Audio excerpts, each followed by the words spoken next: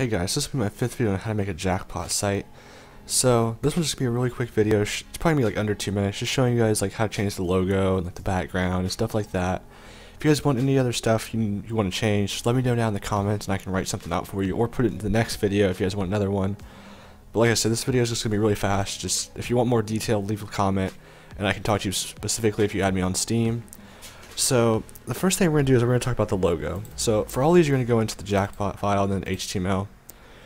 So for the logo, what you're going to want to do is there should be a file called top menu right here, and you will edit with Notepad++, and this right here is all the logo code. So you can change this to change the logo in the top corner. Again, if you want to know how to do any of this stuff in better detail, let me know down in the comments. I can either make a video on it if you guys want that, or I can explain it down in the comments, help you there, or you guys can add me on Steam and I can explain it there. All those links will be down in the description if you want to do Steam, Discord, whatever. So the next thing people want to know how to do is change the stuff on the left menu. Like sometimes people only want 1 jackpot, not 2, or they want 3 jackpots or 4 jackpots, or they want to add roulette, or they want to add coin flip, or anything like that. What you're going to try to find is you want to find the left menu file. So that should be somewhere right here. So you'll hit edit with Notepad++. As you see right here, these are all the things for the left menu. So you have play history users, and then so on and so forth. So then rules.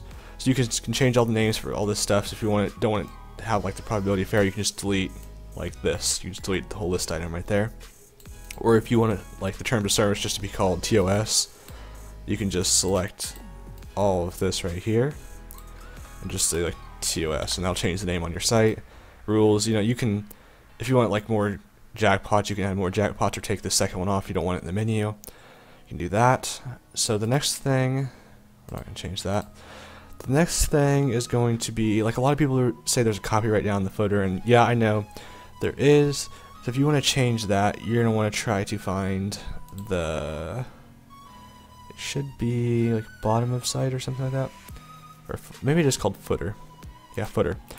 So you do this, and if you want to make this your own copyright, you can do that, or you can put like links or whatever you want to do in the description, or like the footer. So you guys can all change that right there. So a lot of people are also asking about the favicon, like the little picture comes up in on the tab in Chrome. So that's this right here. That's this image. So to change this, you just need a 64 by 64 image.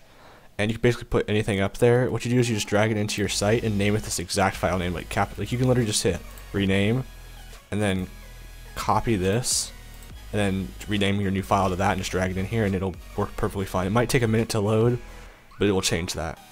So thank you guys for watching. If you guys have any other questions or want me to go in more detail, just leave a comment, and I will get to you guys.